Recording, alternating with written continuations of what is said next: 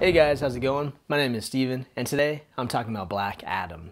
Black Adam is a long time coming superhero movie from DC and Dwayne "The Rock" Johnson. I was hesitant about Dwayne Johnson's casting as Black Adam because while he oozes charm, he isn't exactly known for his versatility. Like 99% of his movies, I was worried he was just gonna be The Rock. Safe to say, I was pleasantly surprised by his portrayal. Yeah, but let's get into it. So the movie opens with the backstory of the ancient city of Kahndaq, I could be saying it wrong, and how Black Adam, known throughout the movie as Teth Adam, came to be. It's covered pretty quickly, which I like, and even features a 300-esque slow-motion pitfall. So we get to present day, and as usual with this type of genre, we have two groups seeking an ancient artifact, this time a crown worn by a king from that earlier time, which is made of this rare gem, Eternium. So this element, Eternium, is kind of what kryptonite is to Superman, nullifying Black Adam's powers, making him vulnerable. While seeking the crown, Teth Adam is awakened, and we get quite a treat with the action sequences that follow.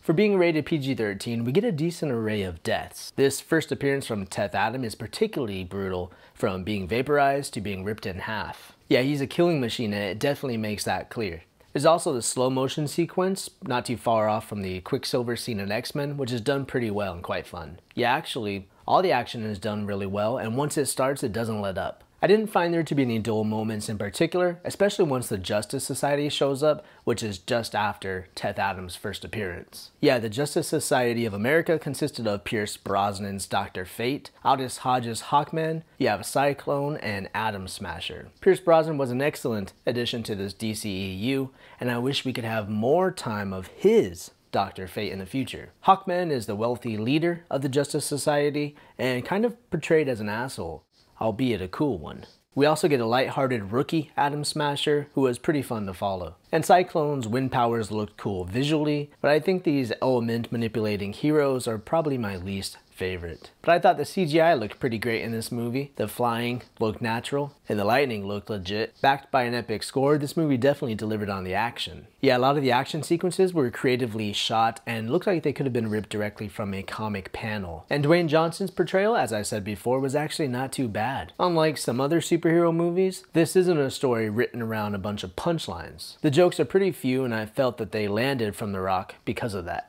For the most part. Yeah, but as a fault, the story itself is nothing new. It's quite cliche, but nobody really sees a superhero movie like this for its creative writing. That would be left for the more grounded renditions. Probably the least enjoyable things about this movie were anything with the mother and son. Their acting was pretty unconvincing, and the line delivery left a lot to be desired, especially when the boy is trying to rally its citizens. Yikes. Overall, for a letter grade, I'd give this movie a C+. Forget the critics, it's a lot of fun, loaded with well-shot action, and I had a great time watching it. I find it funny that the audience scores are always higher than the critic scores for DC movies, and usually the opposite for Marvel, so just a little peculiar. But if you're not convinced yet to watch it, there's a mid-credit scene that has huge implications for the future, and that's worth it alone. It left me with a lot of hope for the future of the DCEU. Alright guys, that's about it. Thanks for watching, and as usual, I'll see you on the next review.